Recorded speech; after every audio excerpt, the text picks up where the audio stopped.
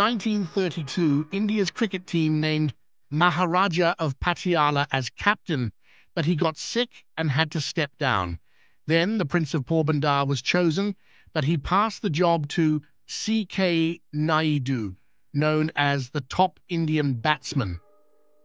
Team of young Indian cricketers went to England for their first big game at Lord's Cricket Ground. They were eager and determined to show their skills. Their bravery marked the start of India's Test cricket journey, inspiring future players.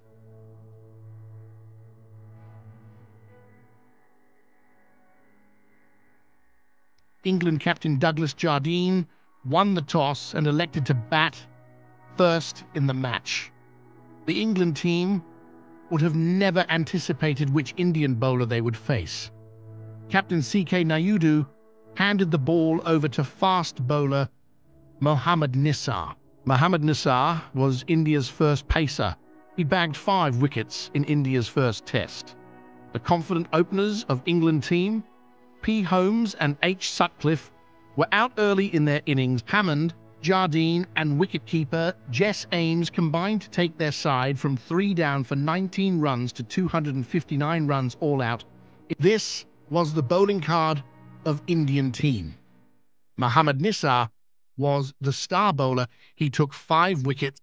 Medium pacer Amar Singh and skipper took 2 wickets each. India made a stable start to their first test match. Janardhan Naavle was the opening batsman. He faced the first ball along with his opening partner Naumal Jumal on other side of wicket. Wazir Ali, C.K. Naidu and Sarabji Kola added 93 runs into Indian first innings score. After their dismissal, all team collapsed like house of cards. Indian team was all out on 189 runs.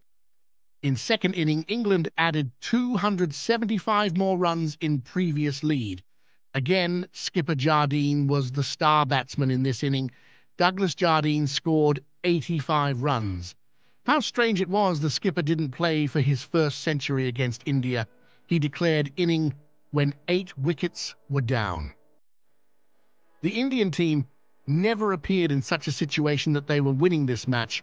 Mohammad Nisar, the star bowler of first inning, was failed to perform in second inning. He took only 1 wicket. This time, Jahangir Khan took 4 wickets.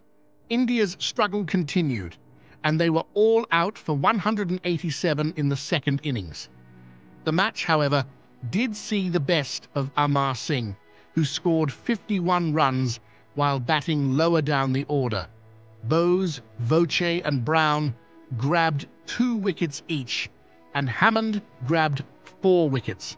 At the end, India lost by 158 runs. For India, this was just the beginning of a long and illustrious journey in the world of Test cricket.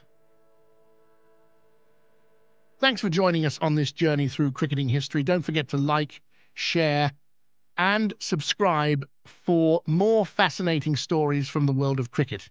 Until next time, keep supporting us.